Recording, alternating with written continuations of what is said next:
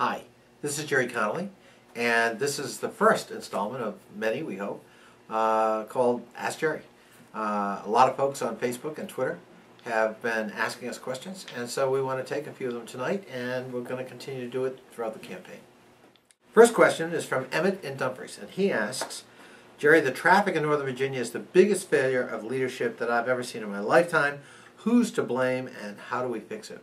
Traffic in Northern Virginia is caused by the economic success of Northern Virginia. You know, if you go to Martinsville or Danville, they'd love to have some traffic problems because they don't have jobs.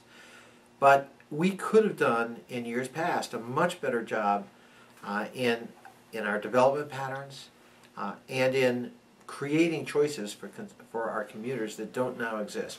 Those choices are transit and bus rapid transit and walkable neighborhoods, bicycle lanes, the hot lanes in the Beltway that we're building are our choice, telecommuting, and things, informal things that we have created like slugging. So trying to create choices so that the only choice isn't that single occupancy vehicle getting in your car and going everywhere is one of the signal failures of the original development that we see today in Northern Virginia. And so we're trying to desperately go back in and retrofit that. That's what Rail to Dulles is all about. That's what express bus service in the Richmond Highway Corridor is all about. That's what hot lanes are all about. And I've been a big champion of other things like staggered work hours, telework.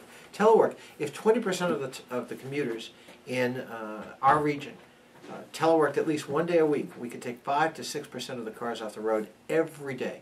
So the good news is there's a lot we can do that will make an appreciable difference on commuting. And by the way, that also includes changing the patterns of growth and development. In the Dulles Corridor, with the advent of rail, we're going to be able to replan the Dulles Corridor and concentrate development around transit nodes. We know from the Arlington experience that that can significantly reduce congestion and ease everybody's commuting patterns. So I actually think the future is going to be a good one. But one of the drawbacks about this is the failure of the Commonwealth of Virginia to make timely investments in transportation. And you know, I don't know about you, but I'm not somebody who's convinced that the selling of ABC liquor stores is going to solve our problem.